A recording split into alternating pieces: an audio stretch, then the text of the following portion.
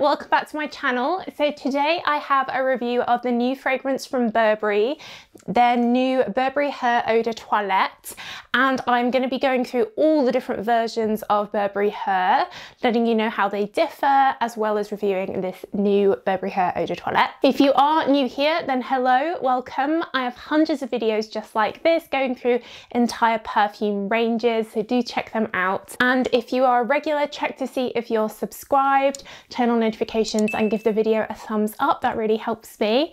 And you can also support me by signing up to my newsletter. You can check out my website where I have a detailed article that goes through all the different versions of Burberry Her. I'll leave that link down below, and I'll also leave the link down below to where you can buy all the different versions of Burberry Her for UK, Europe, North America, Australia, etc. Cool. So Burberry Her, which come in these squarish, rectangular-ish bottles with the lid on one side, I think been a pretty good release for Burberry.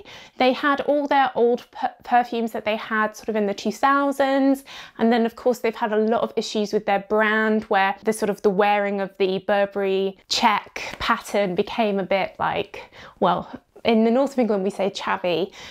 It got, you know, copies everywhere, and I think they had a lot of issues with their brand, and as a result their perfumes were often found at like TJ Maxx or, you know, really reduced. They weren't really cool. I think this new range from Burberry Her is definitely cool. We had Carla Delevingne as the face of the fragrance. I'm not sure if she still is, but that definitely helped. And I think the original Burberry Her Eau de Parfum is known for being a bit of a dupe for Francis Kurkdjian's Baccarat Rouge 540, and I do think it is a good alternative. It's not exactly the same, but considering that Baccarat Rouge is like £200 and this is maybe like 50, it's similar enough for me to say I would get it instead to save yourself the money. So what you get is loads of different berries. So you've got cherry, strawberry, raspberry, blackberry, blackcurrant, but you also have a really feminine violet.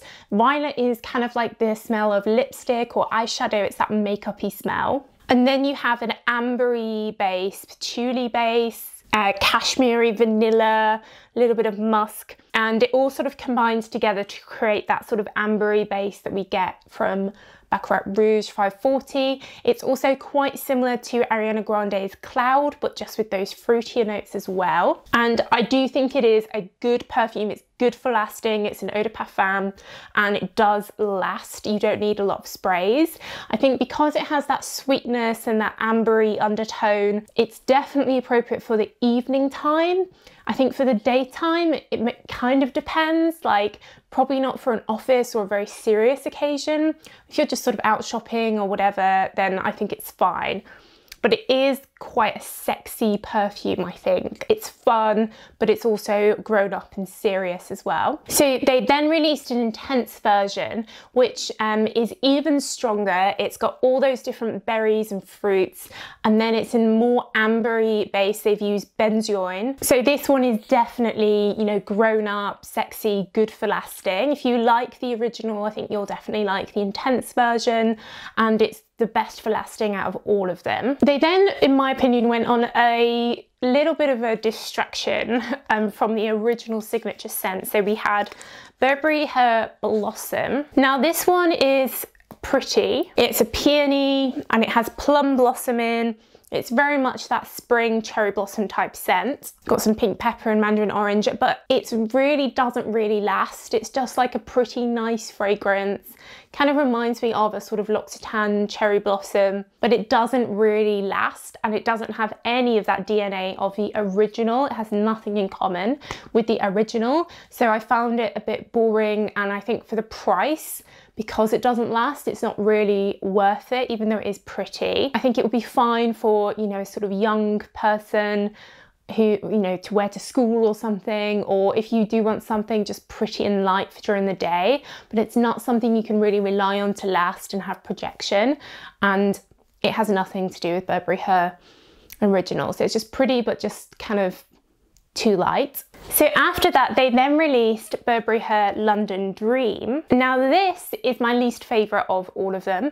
It has a quite strong ginger note in it, which is refreshing, but to me it kind of smells like a household cleaner.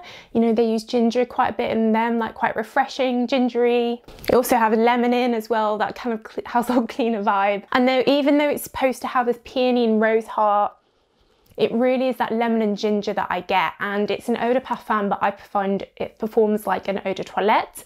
So for me, this was another like disappointment.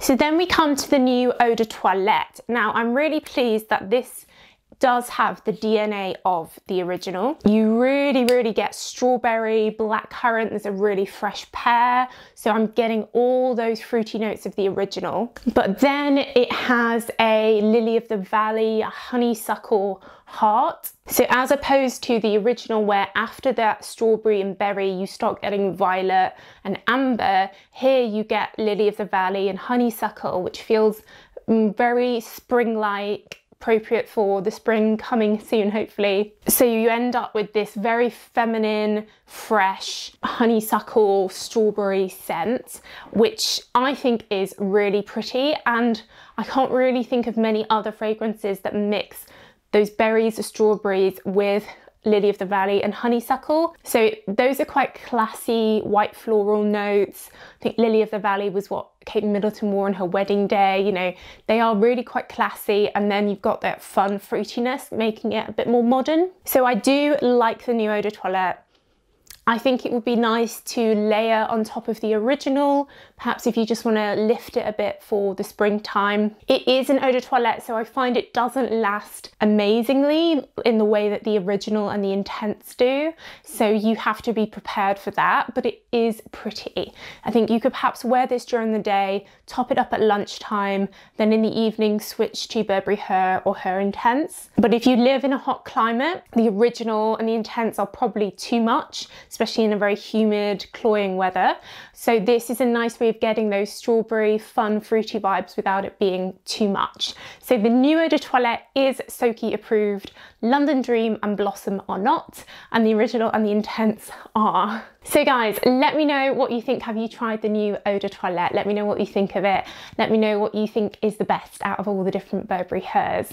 And like I said, I'll leave the link to where you can get them all at good prices down below in the description box.